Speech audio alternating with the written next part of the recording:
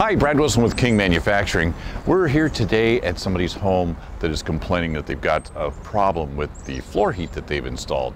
And we're here to diagnose it and find out what happened on that. So let's go inside and check it out.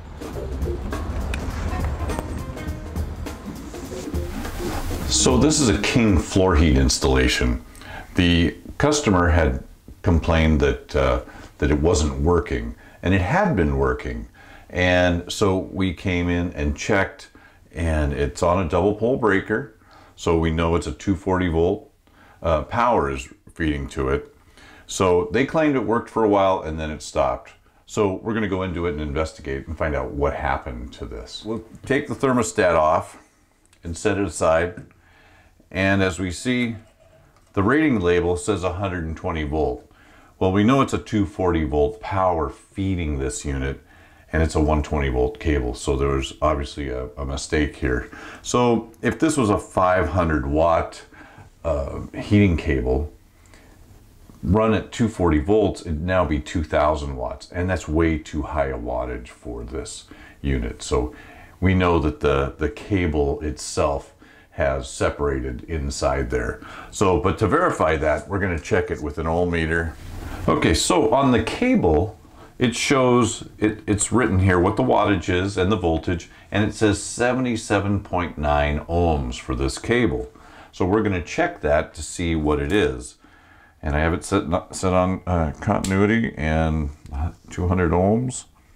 And if I go to check it, it's showing 9 ohms. And if I do it on continuity, it says it's got continuity, but the ohms are way off. So something's wrong. 3 ohms to ground, 7 ohms to ground there. There's something very wrong with this cable. So we're going to try and find the spot that it broke, and I'll show you that in this next here. So now I've applied a high pot tester to the 2 leads. So the 2 leads have the wires connected to them.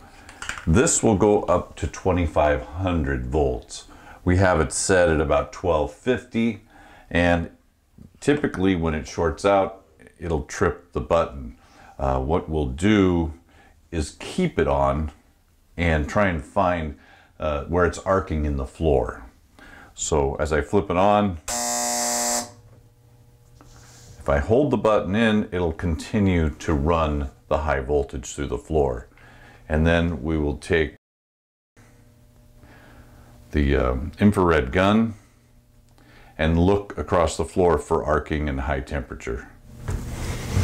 So the infrared tester shows my foot being warm, and we're going across the tile trying to find a high temperature arc,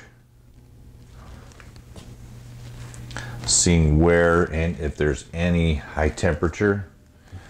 And as you can see, my feet are red hot, and as we come across here, it shows that there's a red mark. That is where the break is.